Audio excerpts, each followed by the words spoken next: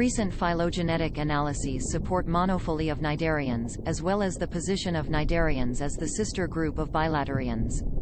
Fossil Cnidarians have been found in rocks formed about 580 million years ago, and other fossils show that corals may have been present shortly before 490 million years ago and diversified a few million years later. Scyphozoa is an extinct genus of tabulate coral characterized by polygonal closely packed corallites. The walls between corallites are pierced by pores known as mural pores, which allowed transfer of nutrients between polyps.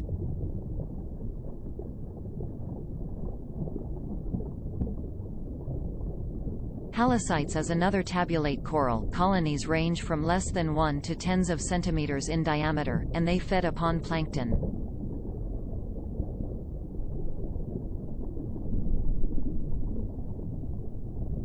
Tabulate corals with massive skeletons often contain endobiotic symbionts. They are almost always colonial, forming colonies of individual hexagonal cells known as corallites defined by a skeleton of calcite. Adjacent cells are joined by small pores. Rugose corals always show tabulae, horizontal plates that divide the corallite skeleton. The corallites are usually large relative to different types of coral. The symmetry can be distinguished by the orientation of septa in a transverse section of the coral. Rugose corals always display bilateral symmetry, whereas tabulate and scleractinian corals show radial symmetry. The orange sea pen feeds on plankton which it catches with the tentacles on its feathery plumes. It orients itself at right angles to the current and can relocate to a new location if it wishes. When the colony is disturbed, it can pump water out and retract into its bulbous base. At this time it emits bioluminescence, perhaps in order to startle a potential predator. Certain starfish prey on the orange sea pen.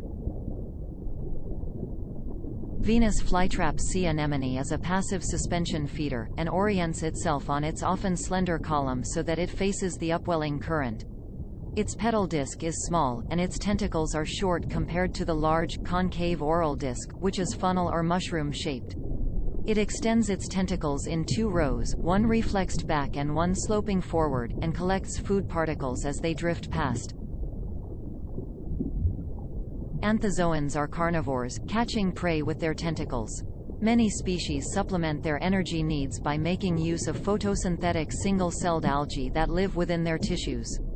They are found in shallow waters, and many of these fringe land masses. With a 3-dimensional structure, coral reefs are very productive ecosystems. They provide food for their inhabitants.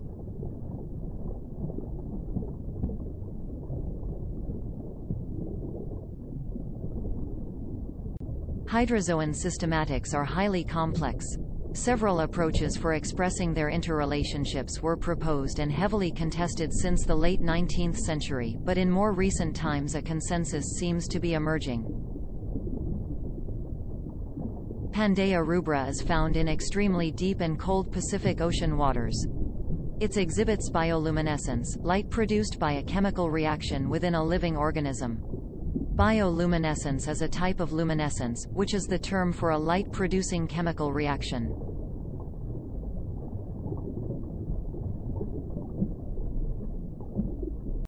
Turritopsis nitricula is a small hydrozoan that, once reaching adulthood, can transfer its cells back to childhood. This adaptive trait likely evolved in order to extend the life of the individual. The ability of transdifferentiation, a non-stem cell which can morph into a different type of cell, in these cells is pivotal for this species' changing life cycle. It is unknown whether or not stem cells play a role in this process. Due to this regular transformation, it is thought to have an indefinite lifetime. Portuguese man-o'-war long tentacles deliver a painful sting, which is venomous and powerful enough to kill fish or, rarely, humans. Despite its appearance, it is not a true jellyfish but a siphonophore, which is not actually a single multicellular organism, but a colonial organism made up of specialized individual animals called polyps.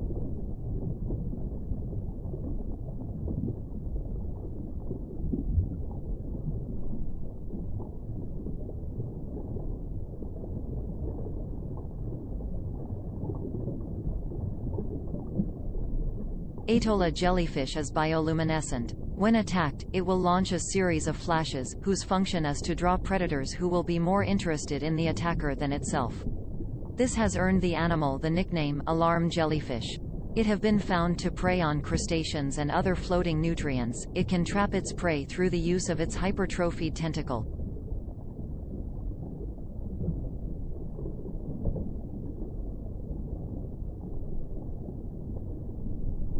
Cassiopeia jellyfish usually lives upside down on the bottom, which has earned them the common name.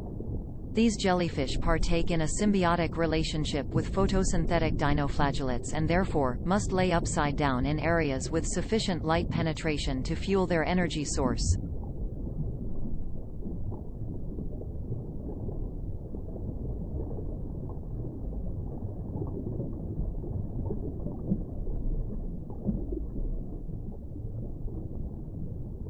The diameter when fully grown of the Nomura's jellyfish is slightly greater than the height of an average man.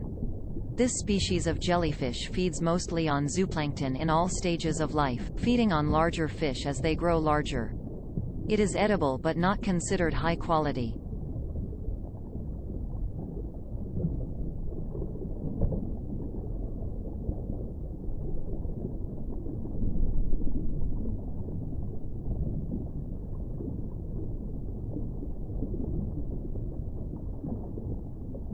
The spotted jelly lives in trophic mutualism with a unicellular organism capable of photosynthesis, zooxanthella.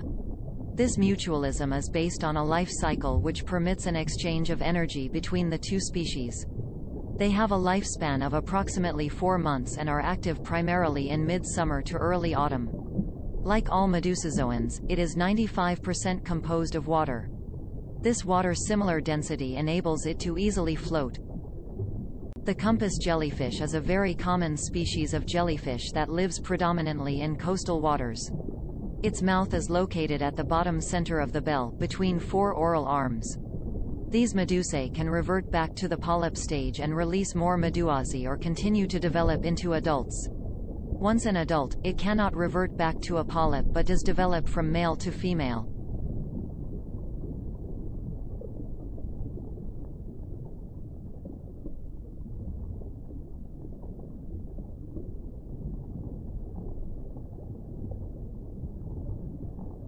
With only 115 sightings in the last 110 years, Stygiomedusa is a jellyfish that is rarely seen, but believed to be widespread throughout the world. It is thought to be one of the largest invertebrate predators in the deep-sea ecosystem. The jellyfish has an umbrella-shaped bell that can be up to a meter wide. It also has 4 paddle-like arms up to 10 meters long, which, as they lack stinging tentacles, may be used instead to trap prey.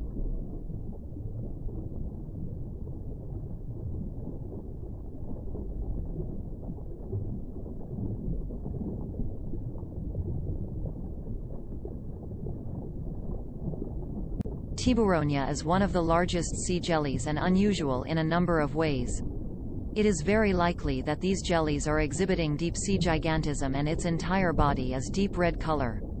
To date, only 23 members of the species have been found and only one has been retrieved for further study.